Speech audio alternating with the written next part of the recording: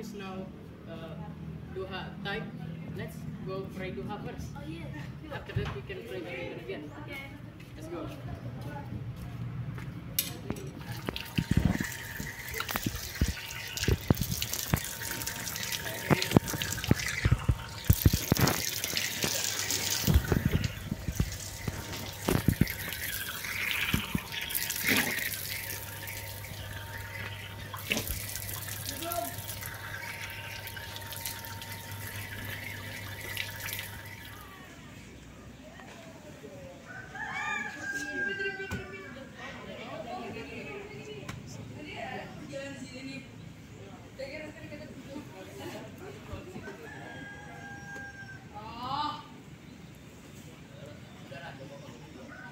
Then, let's go play badminton again.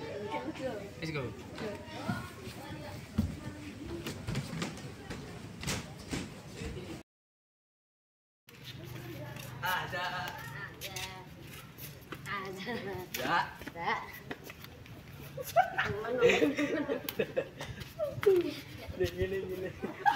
What you want? Always trouble when I pray, huh?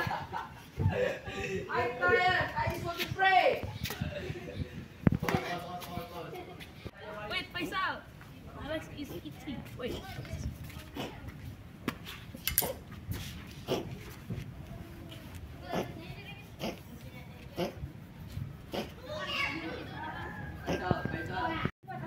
Astaghfirullah, Raghdan. Why are you lifting your pants up until your knee? Because it's itchy. Pause. But you cannot show it. It's a private part that you must cover, namely AWRAH. Even you cannot show it to boys, especially your friends.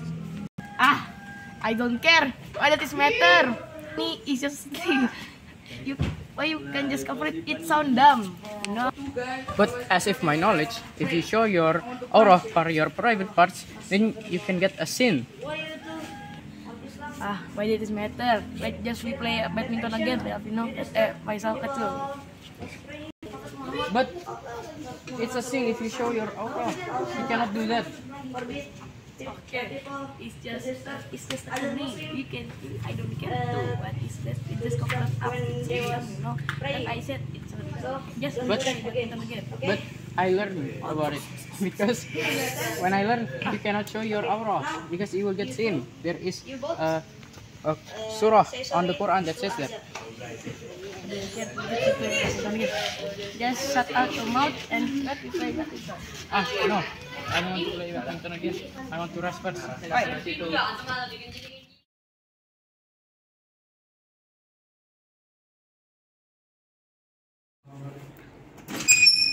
Assalamualaikum.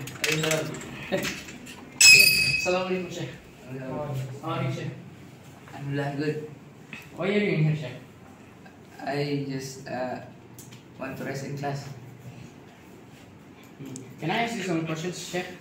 Yes, of course, tafadhal. So recently I went to the musola and then see Raghdan playing badminton. So I joined Raghdan to play badminton. But after some time, Raghdan left his pants until knee. Knee is part of AWRAH, right? Yes. Is it a sin if we do it? Yes, of course, because that's AWRAH. Do we? Is there any hadith or surah in the Quran that says or explains about that? Yes, I will tell you the hadith and surah, but wait, I think I forget. Okay, I think I know where I put the paper.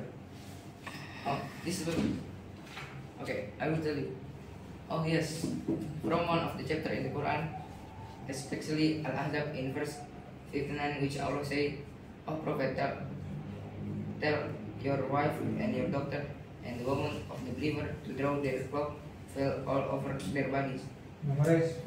Screen themselves completely except the eyes or one eye to see the way. That will be better. That they should be known as free, respectable women, so as not to be annoyed." So that means Allah has commanded us to keep our private parts covered. That's correct. Is it a sin if we didn't cover it? Yes. Oh, okay, shukran Sheikh for knowledge. Jazakallah khair. Apaan, Faishal? I want to leave.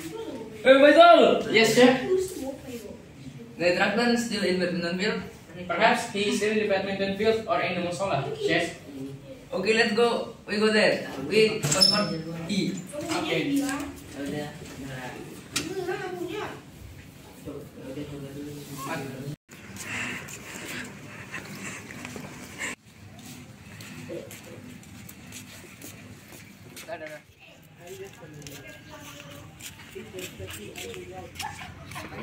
Assalamualaikum ya akhi.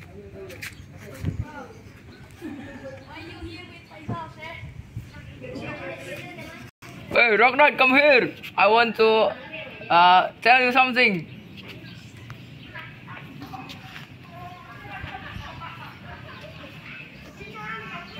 Why, Chef?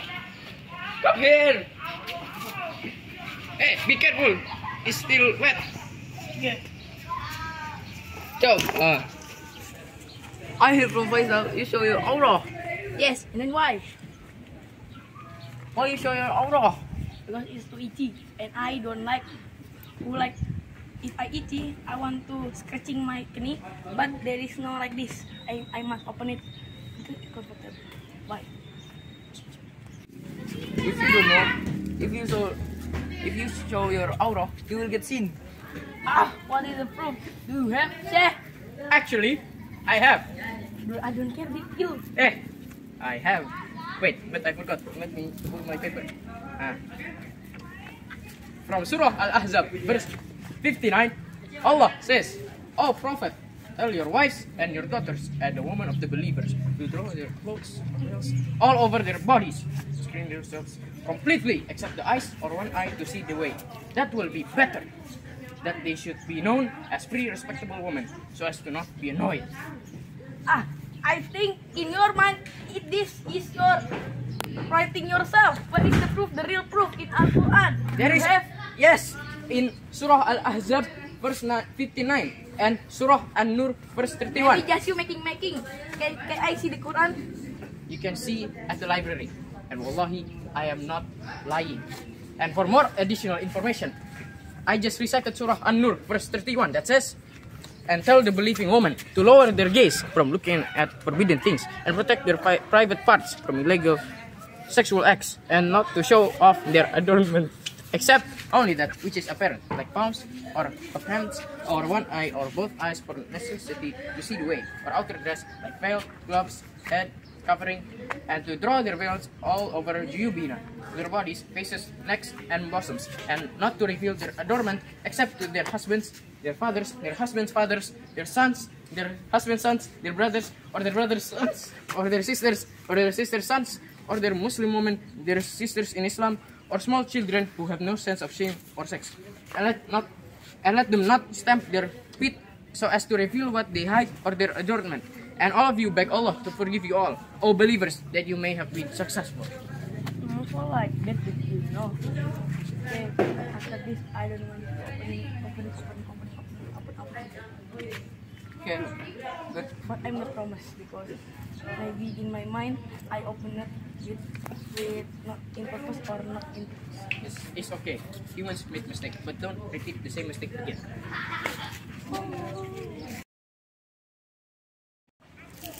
Oh, Chef, I'm sorry, but I have to leave now because my father is already waiting.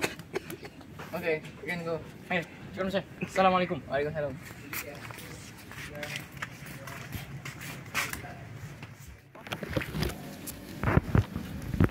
Assalamualaikum, brother. Salam. Let's go home. Yeah,